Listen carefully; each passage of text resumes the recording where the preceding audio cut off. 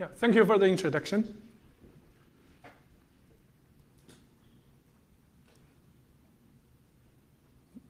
Okay, so these figures are just to show that the problems are real. Real factory floors have become the victims for cyber crimes. And more importantly, comparing to the traditional attacks that are targeting at consumer systems, these attacks are different in the sense that attackers are not only trying to make profits, but more importantly, they want to cause physical damage. They want to cause safety hazards. Learning from the prior incidents, we know that the PLC actually is a major attack vector. So PLC stands for Programmable Logic Controller, which is the core control unit for the entire factory floor. So safety violations actually can be introduced into the PLC code either by accidentally, by mistakes, or intentionally by attacks. Either way, the problematic code will eventually cause damage to the infrastructure. So knowing this, a great many of prior work actually has aimed to automatically detect the safety violations in individual PLCs. However, a common limitation of the prior work is that they overlooked an important fact that the industrial control system is actually a highly collaborative environment. PLC is never working alone. So this photo actually shows our test bed. It's called Smart Test Bed. It's a precise miniature of automotive production line. It's actually developed by domain experts from Rockwell Automation, which is the #1 manufacturing vendor. As you can see, even within this small-scale system, it has already included a lot of different components. It has a PLC, and also has multiple CNC machines, each of which is also equipped with a small PLC. And we also have multiple robots, which are programmed to perform different actions. Aside from all those programmable units, we also have some non-programmable units. For example, here we have a circular conveyor belt, and we also have pallets that are moving on top of this conveyor. So these pallets are used as containers to hold and carry these parts and deliver these parts to different CNC machines for processing. As a result, PLCs are actually intensively communicating and collaborating with all the components on the factory floor. And the PLC code is actually driven by the external events from other machines. What that means is that in order to be able to detect the safety violations by testing PLC code, we also need to take all the external inputs events into consideration. So essentially, this is a code testing problem for event-driven programs, which, however, is a well-studied problem in other domains. For example, Android applications or web applications. In order to understand how to test the PLC code, which we can just first learn from this prior work.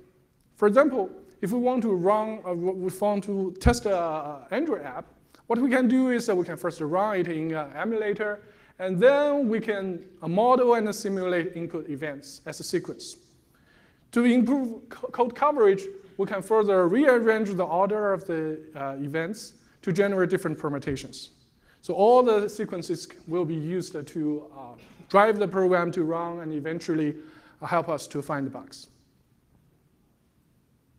Essentially, we can do the same thing for testing PLC. Right? So we can first simulate the PLC execution, and then further simulate input events. Of course, we can rearrange their orders. However, in practice, what we have noticed is that just rearranging the order of the events is not sufficient to test the PLC code. What we have observed here is that two event sequences of the same ordering may or may not cause a safety problem because their timings are different. To give you guys a more concrete idea, let's take a look at this running example. This is actually a real-world problem that we have discovered from our test bed. So here we have a conveyor belt, which is sending an empty pallet to a cell. So this cell consists of 2 CNC machines and a robot. The entire system is controlled by a PLC. So once this pallet has arrived at this cell, it will be blocked by a stopper. During this process, 5 events will be sent to PLC. And once PLC has received all these 5 events, it will trigger 2 actions. First, it will update the state of the part, which is actually stored on the part. Once that is done, PLC will receive a signal, event 6, update complete. The second action is to request the robot to pass a processed part from the CNC machine to the pallet. And once that is done, the PLC will receive event 7, part at conveyor. So once both of these 2 events are true, then PLC knows that now the pallet has already been loaded with a part. You will then retract the stopper to let it go. So notice that here, this event 7, part F conveyor, actually has another purpose. So when it is also used to control the robot. When the signal is on, the robot will always wait at the conveyor belt. Only if it is turned off, meaning the part has already left the cell and the conveyor belt is now clear, then the robot can move towards a CNC machine to prepare for another delivery. However, in practice, for the sake of a throughput, we don't want the robot to always wait at the conveyor belt. Instead, we want it to move towards the CNC machine in advance, right, to save some time for another delivery, regardless of whether the conveyor belt is cleared or not. And therefore, we will proactively terminate this event 7 within 0.5 seconds. Nevertheless, this does not cause any problem in normal situations. Right? The system works fine and it conforms to our predefined safety rule, which requires that the time duration between pallet arrival and the pallet departure is no greater than 30 seconds. We further formally define this safety rule using TPTL, right? Timed propositional temporal logic. However, if somehow the event 7 happens very early, for example, because of the increase of robot speed, then what can happen is that this signal will terminate prematurely, right? Even before the occurrence of event 6. In this case, there's actually no time window when both of these 2 signals can be true. And even if the pallet has already been loaded with a part, the PLC will never know and it will never retract the stopper to let the pallet go.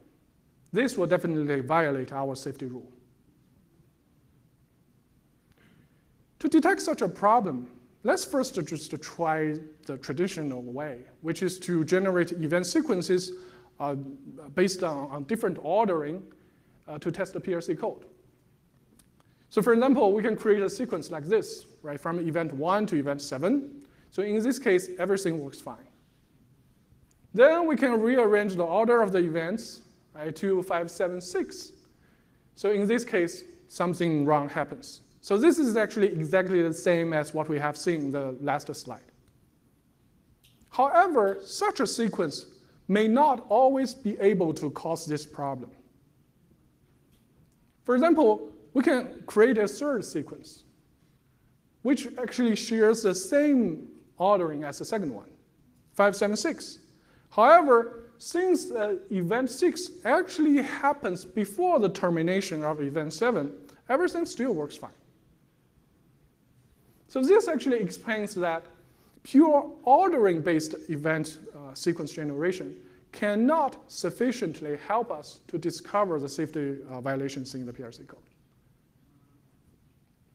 To solve this problem, we proposed our solution, VetPLC, which can create timed event sequences.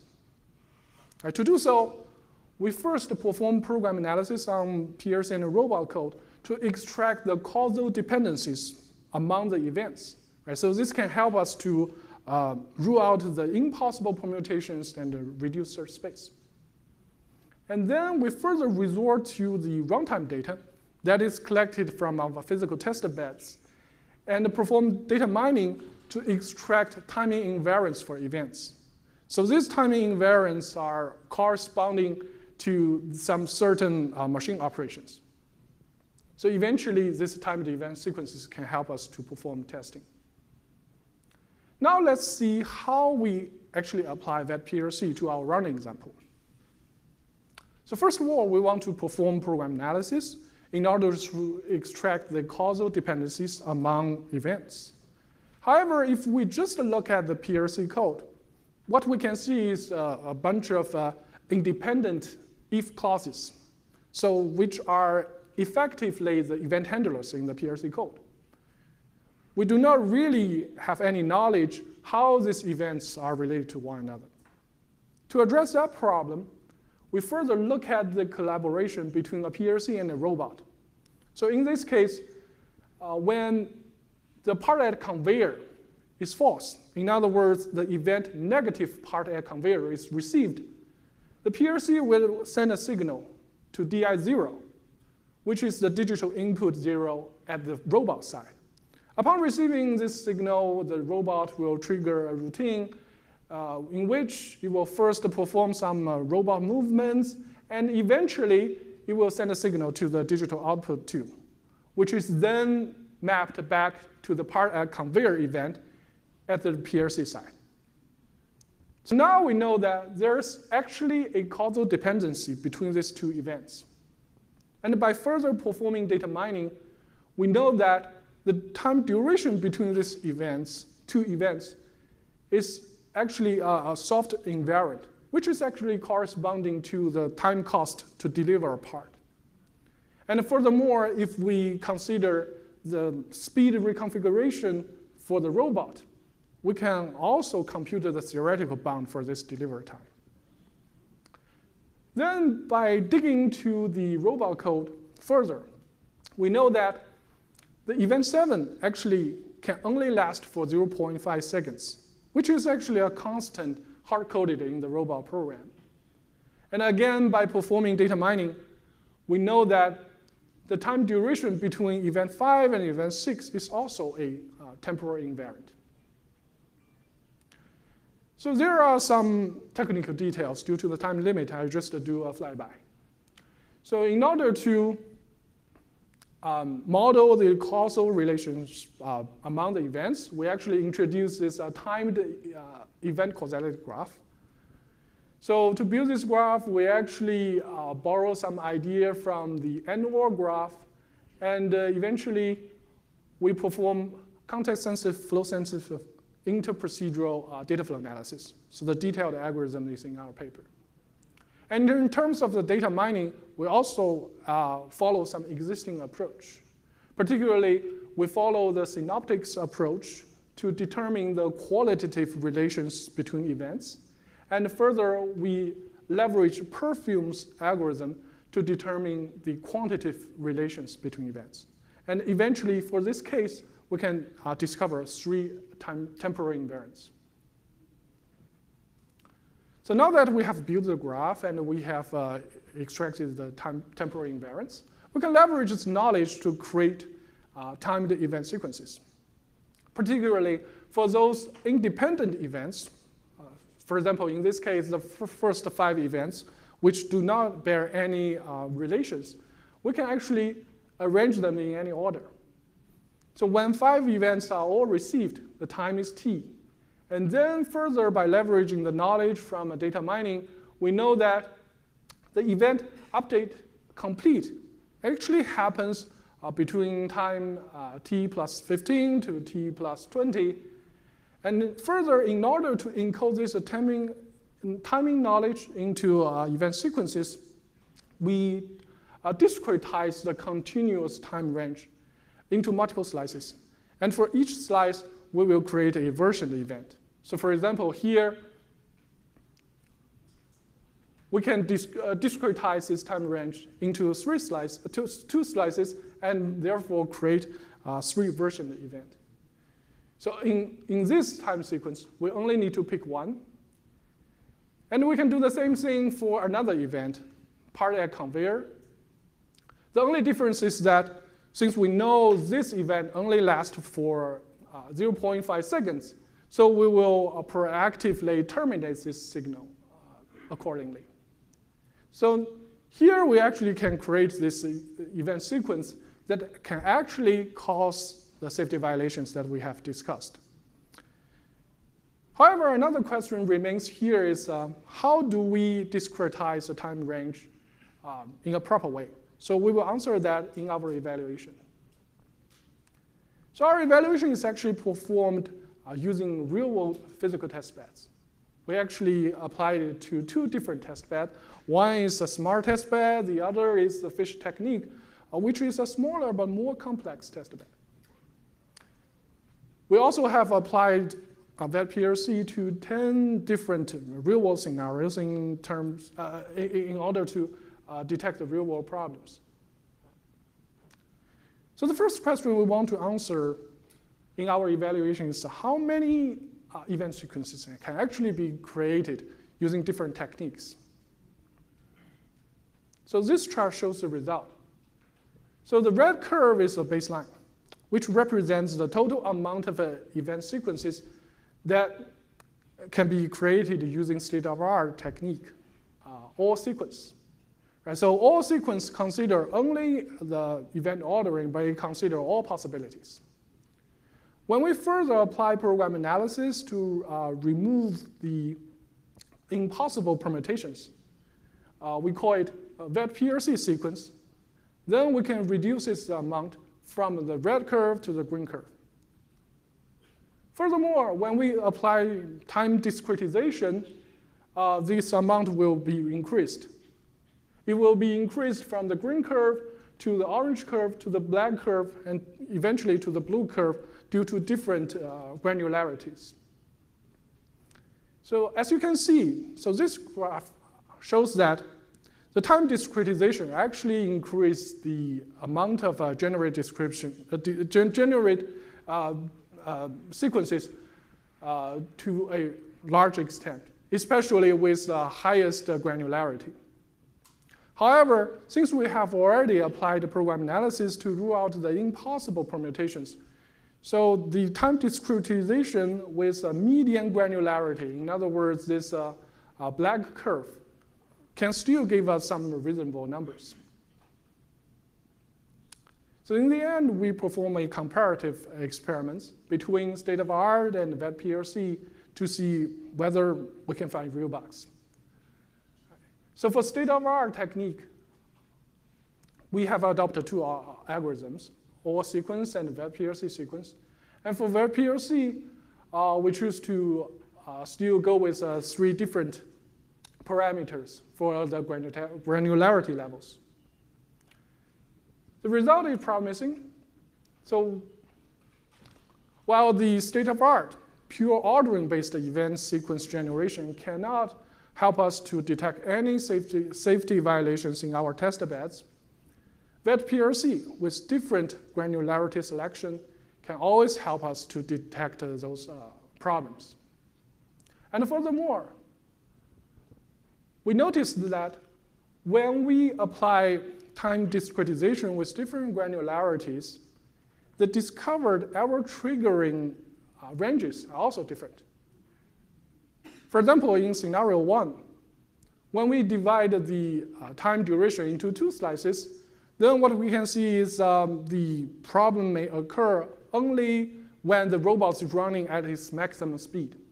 However, if we improve the granularity and divide the time range into 5 slices, then we may know that as long as the speed of the robot is greater than 550, then the error may occur. So in general, with higher granularity, we may get more precise error triggering ranges for the discovered problems. However, in practice, empirically, we also noticed that the time discretization with a median granularity can already give us some reasonable results. And not to mention that the amount of a generated sequence is also acceptable. So to sum it up, so we have studied the real-world ICS test beds and got very important insight. Right? So real-world PLC is event-driven and timing sensitive. To detect the safety problems in such PLC, so we developed a system called VerPLC, which can automatically construct timed event sequences. And the result is promising. So VerPLC outperforms state-of-the-art and can detect the hidden safety problems that cannot be discovered using the prior techniques.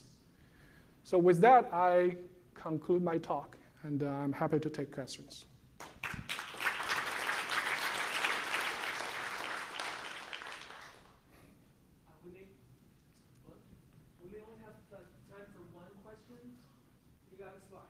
Great, thank you. I'm Hao from UC Davis.